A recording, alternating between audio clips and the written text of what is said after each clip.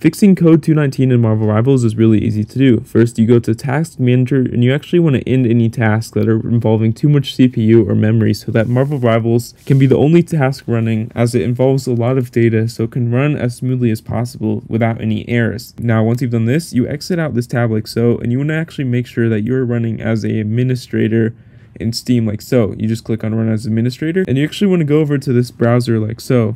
And as you can see, I basically found the Marvel Rivals official Discord like this, which you can go on and see if other people are experiencing similar errors, because commonly when one person's experienced it, hundreds are, and there's no direct fix, or unless they found it on there since this video. And once you've done this, you want to go over to your Wi-Fi and actually make sure it is fully connected, because if your connection is weak, the game cannot run, and thus Marvel Rivals will give you a ton of errors. Now, if your connection is stable, I recommend restarting your computer. That is typically one of the best options just for fixing any game. It'll just quit any of the applications that you're not using and require a lot of data. But once you've done that, you go over to this run option like so on your desktop, and you actually want to type for the option called Firewall. Now, when you type in Firewall, you click on Firewall, and we actually want to make sure Firewall is actually turned off, because without it turned off, you cannot run the game.